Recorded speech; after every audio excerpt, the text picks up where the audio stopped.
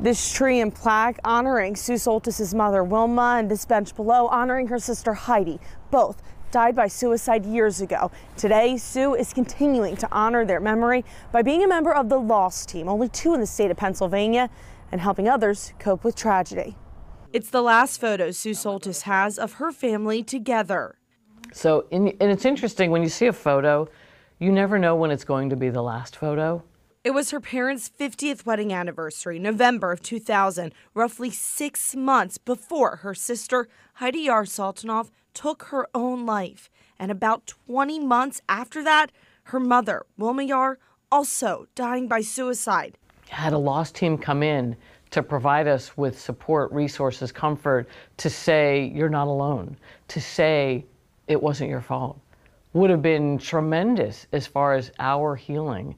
Which is why Sue is now doing that exact thing for others, finding her purpose in pain through the Westmoreland County Local Outreach to Suicide Survivors, or Lost Team. There's only 2 in the state. If someone dies by suicide in the county, the team, which started in late June, goes to the grieving family to provide support and resources. And the fact that these people give of their time to go out whenever, wherever they're needed, to see people at their worst, and to offer them that support. It's so special. The nonprofit Mental Health America of Southwestern PA manages the finances for Ray of Hope, Westmoreland County Suicide Awareness and Prevention Task Force. Ray of Hope partnered with the coroner's office to create the Lost Team, made up of volunteers. They are trained.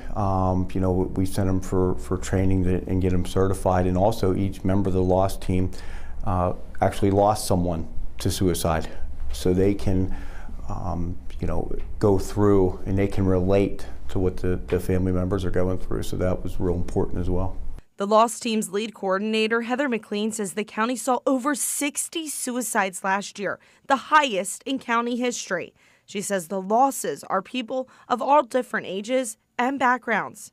But I really, really feel that the more we talk about it, the more we educate, the more we say it's okay not to be okay. I think social media plays a huge part in it, that everyone's on there looking like they have a perfect life and they only share that perfect life. Trying to raise awareness and provide comfort and support for families facing the loss of loved ones. So I'm trying to bring a message of hope to the people that are newly bereaved, that you can live again and you can live in their honor. And you can honor them. Back here at the memorial dedicated to Sue's sister Heidi and her mother Wilma at Blue Slide Park, Sue says they used to love coming here as kids. If you'd like to learn more about resources, you can click on this story on WTAE.com. Tori Yorgi, Pittsburgh's Action News 4.